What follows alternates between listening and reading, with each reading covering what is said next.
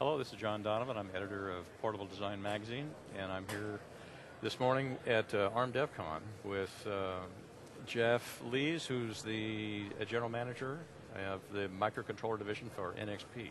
Yes, that's right. Geoff? Good morning, John. Good morning. Geoff, tell me something about your division. What sort of,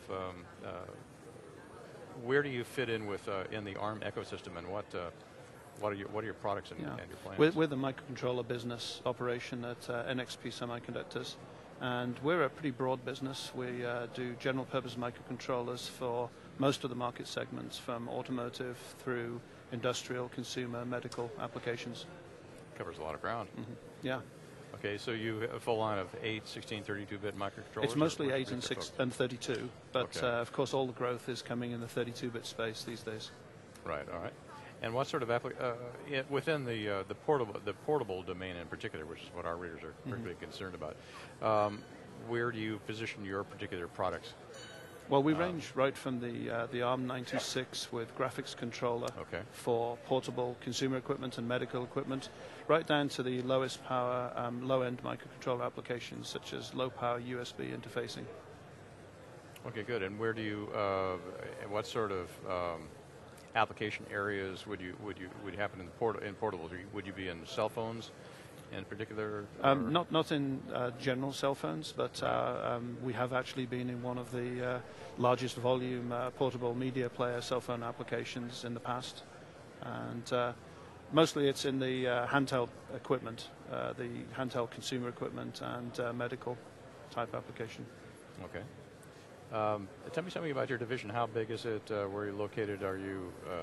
We're located, headquartered in San Jose, California. Okay, that's we're about a $200 million microcontroller business in total, and with very strong growth in the ARM sector. Okay, and what sort of ARM cores do you use? Well, we introduced our first ARM product in 2004. It was the industry's first flash microcontroller operating at 60 megahertz back then, zero weight state from flash. That was our lead innovation at the time, and since then we've developed right through to ARM 926, ARM 968, and this week we announced the Cortex-M3 family. Very good. Tell me something about that announcement. What are you doing with Cortex-M3? So one of the first things we wanted to do is to provide a continuity path for our existing wide base of ARM7 users. So our first Cortex-M3 family is actually a significant upgrade of our leading ARM7 family, the LPC 2300 family. So the new Cortex family is the LPC 1700 family. Okay, with that particular product compared to your previous generation, how much? What's the difference in performance, and particularly for the power profile? That's an interesting question. So on the face of it, Cortex-M3 offers a small improvement in efficiency, right. But release 2 of the Cortex-M3 core offers a significant improvement in low power. So it has specific software instructions for low power operation, specific sleep modes, and it allows much better low power operation for the whole system, not just the core. But in addition, almost for free, ARM were able to optimize the memory interfacing even from release 2 to release 1. And so the end result actually is the 100 megahertz family compared to the 72 megahertz ARM7 family that it replaces. So we're very, very pleased with the migration to Cortex-M3. Very good. Now, are you sampling this currently? Yeah, we actually have evaluation systems operating here, and we'll be sampling lead customers over the next weeks, and then the general market towards the end of Q4. Very good. Okay. Any other significant product announcements? Or? Yes, last week actually, on Monday, we announced the industry's lowest cost ARM9-based host on-the-go high-speed USB microcontroller.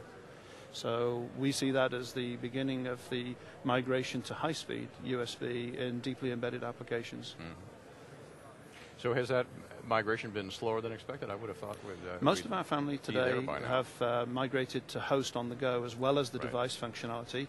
It's pretty much exclusively been at the full speed level. I see. We have had one previous product as a high-speed device, but now we see the migration to high-speed host on the go and device functionality. Very good. You say the lowest cost. What in production quantities? What's in your 10K quantities from distribution? We're pricing at $2.80. Very good. Yeah. So we think that that's no price barrier anymore to implementing high-speed USB compared to the previous 12 megabit. Good. Another announcement as well.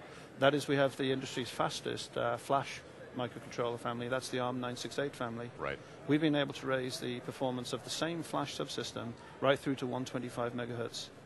And we're getting good results at 150 megahertz, so that's the future direction, is ever faster flash-based controllers. This, of course, leads to single-chip applications, much lower power in total system. Okay, good. You're developing an extensive product line with the flash-based yes, controllers. Yes. Very good. Now, are you doing your own fab work on this, or are you going? We have a major joint venture with TSMC. Right. It's called SSMC in Singapore. Okay. It's our key 200 millimeter fab line. And then our advanced processes, 90 nanometer, 65 nanometer, and beyond, they're all in conjunction with TSMC. Okay, but you mentioned TSMC in Singapore, I don't think. TSMC in Singapore is a joint venture. We actually jointly own the fab. We own 60%, TSMC owns 40%. Okay, you're in but on the deeply there. Advanced processes, we just use TSMC as a foundry. Oh, good.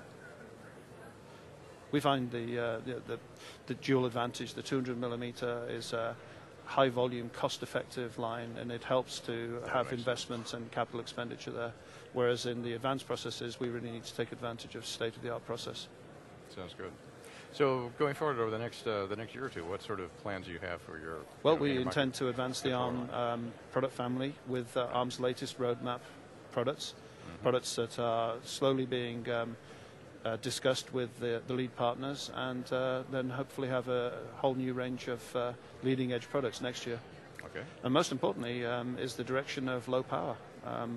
We're seeing low power migration in all aspects of the product development now, all the way from the EDA tool environment, right through the process technology, right through to the full system design. Yeah, that's certainly the number one problem that our readers are facing. So any progress you can make on that front is certainly going to be welcome. Yeah. Okay. So that's a key direction for us. Which processor you're going to be coming out with? Well, we intend to follow the Cortex M3 roadmap.